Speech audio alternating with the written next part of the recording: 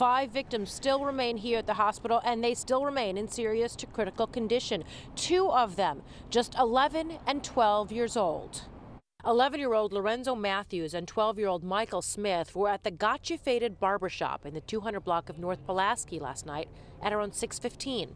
The place was packed. This was their first time at the barbershop, and it's somewhere they really wanted to go.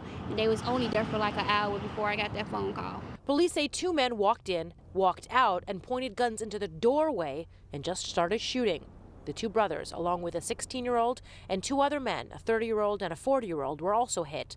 A local community activist took this moment to talk about the ongoing violence. It's all of our problem, and everyone has to take and be invested to make the change in our community, and that community change starts today. Police tell us detectives are looking over video from the barbershop to identify the gunman. You didn't care who was in there. You shot, you did not care.